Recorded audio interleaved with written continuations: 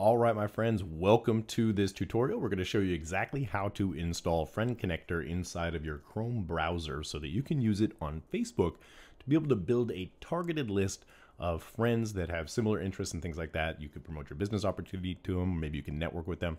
A lot of different things that we can do with this particular application and its function. So the first step will be to install it in your Chrome browser. And as you can see here, if you clicked on the link inside of the email that you received, you will see this particular screen. So what we're going to do is go ahead and click on Add to Chrome and give it just a moment here. You're going to see this box pop up. It's going to give you basically tell you exactly what Friend Connector can do. It can read and change all of your data on websites you visit.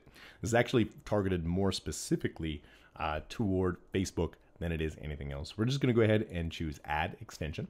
And what this is going to do is it's going to pop up right there inside of your extension. You should see this notification saying that the extension was installed, and you should see the icon, which is the Infinity Friends right there.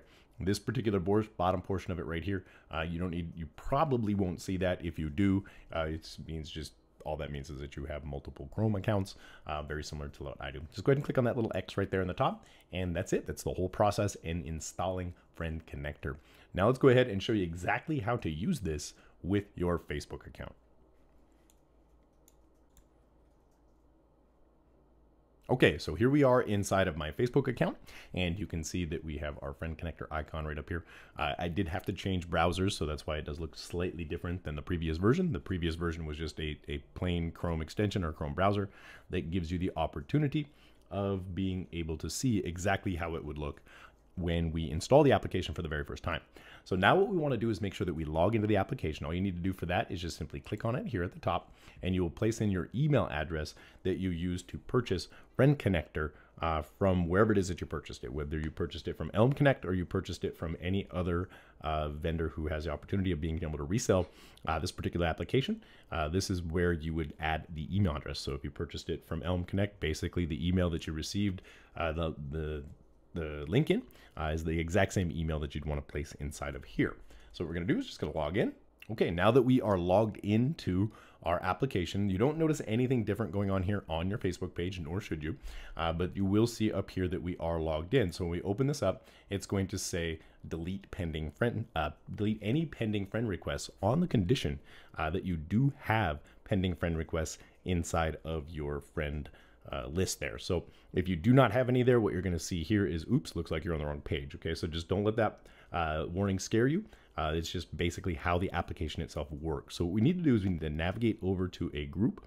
I personally prefer to use high quality groups that are moderated by really strict rules, so that we have people in those groups that would be of what we consider to be quality people that we'd want for friends on our friends list. So what I'm going to do is I'm just going to go on over and navigate to a group so that I can show you exactly how this application will work for you, at least from a more simplified level. We'll get more deep into some of the strategies and additional trainings in future videos. So basically, I'm going to go here to Consulting Accelerator. I personally am a member of this particular community, and this community has right around 16,583 entrepreneurs just like us in it.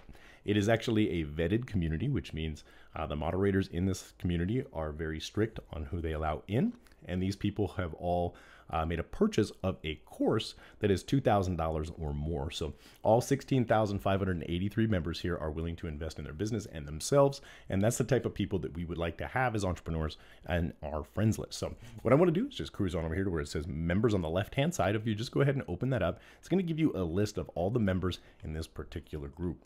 Now, manually, you can go down and just add them one by one. That's an option. You might get carpal tunnel, but that's an option. Now with Friend Connector, what we do, just simply open this up, and you'll see that you have a different screen here, which is really cool.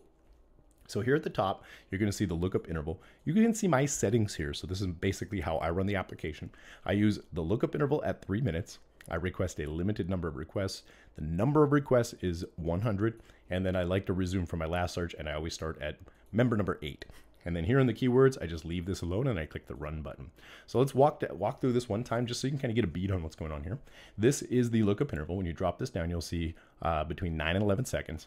Never, ever do this because basically what it's going to happen is you're going to get put in what's called Facebook jail.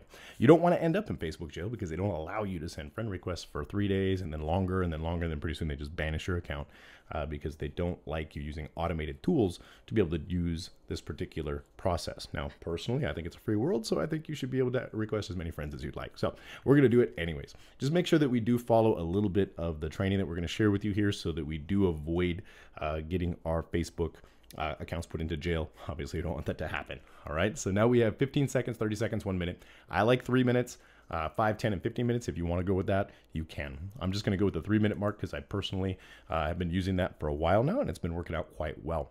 The number of requests, we're going to do that at 100. You can do as many as you want. Personally, I never even let it run the full 100. Okay, so I between 300 friend requests seems to be a pretty good sweet spot. Personally, like I said, I never let this run long enough to get all 100 friends anyways. So what we're going to do is just go here and resume from our last search. You might see something that looks very similar to this. So you want to click the yes option.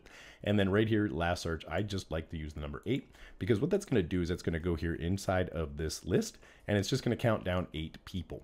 And then it's going to start from the 8th person on the list. Okay. So let's show you what that's going to look like. Basically just come on in here. Keywords, we're going to get into that, like I said, at a little bit later date in another training video. So go ahead and click the run button. You will see Friend Connector in action. Down here in the bottom left corner, you'll see that the tasks all started running. And then here you can see that Josiah is currently waiting for the timer to expire, meaning 3 minutes, the interval, is going to expire. And then the system is automatically going to add this particular person as a friend. Now, Josiah has an opportunity to either request or deny or ignore that particular friend request, and that's okay. That's how the application works. It's going to save us a lot of time and energy when it comes to being able to build up a solid targeted friends list on our Facebook profile. So this is a really good way to be able to do that. Hopefully that makes sense. And actually you can see here, this is actually a really easy application to use. One thing to take into consideration here, you want to keep this tab open in this window while it is running. You don't want to close it because it'll stop the application from actually running, or not necessarily running, but running properly. Okay, so just let this go ahead and do its thing. When you're done with that, like I said, I personally never let it run the full time. So let's say, for example, we let it run for 30 minutes and we can come back on up here.